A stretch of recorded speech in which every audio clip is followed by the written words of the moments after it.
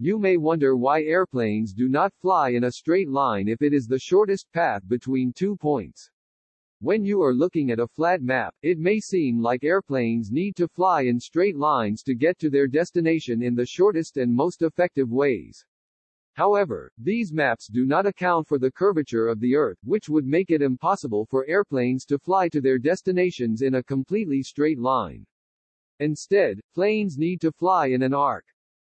Since the Earth is three-dimensional, it would be impossible not to fly in an arc. The Earth's circumference is a lot further around the equator than it is at higher or lower latitudes towards the poles of the Earth, such as the spherical shape of our planet.